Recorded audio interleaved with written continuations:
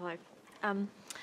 What are some key actions, practical actions, that individuals and communities can take to support gender diverse people? And what can we do to combat phobias, transphobias, and increase understanding of diverse gender identities? Can I put that to Greg, because we did come in on this at the start, and then I'll come to Penny. Absolutely. I'll try and give you a quick take. My take. Australia is a funny place, and we are fundamentally, even though we're changing, we're fundamentally a nation that likes fairness, you know, and we have evolved, and we are still evolving on this when you think at how far we've come, you know, on same-sex marriage and everything else. And I think the average Australian likes everyone to get a fair go. Whether we're there yet, it's a moving target.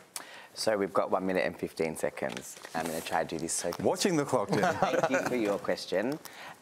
So first of all, we got to same-sex marriage vote through a plebiscite that was a waste of money. Secondly, it's not a place where everyone wants a fair go, because let me propose something to you. I've been mulling over this. So old mate Moira is suspended for 9 months. So I would personally like to donate my services to you just for 90 minutes to come to your party and explain to you why the gender diverse community of Australia needs your support, why it was so wrong that Moira was there, because frankly, she's just gone on paid maternity leave.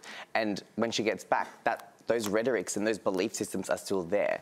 To answer your darling question in the red gorgeous blouse and the lippy, you look stunning. It's really simple. Allyship isn't easy. My best friend is a Liberal voter. I have no beef with anyone. Yeah, like Mazel.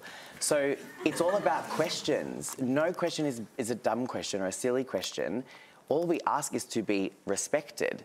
You know, as Sky News so kindly put it, I'm not an abomination to women. I'm simply asking for a seat at the table, which is why I'm so grateful to be at this table, because frankly, most of my community are being assaulted, murdered, raped, or erased by the sporting industry, by politics, or just by some random idiot who strolls out of a nightclub and yells at us. So that's all you've got to do. Ask questions, be open. We are all people. Literally, all lives matter. Thank you. Thank you, Jenny. Thank you again for your question.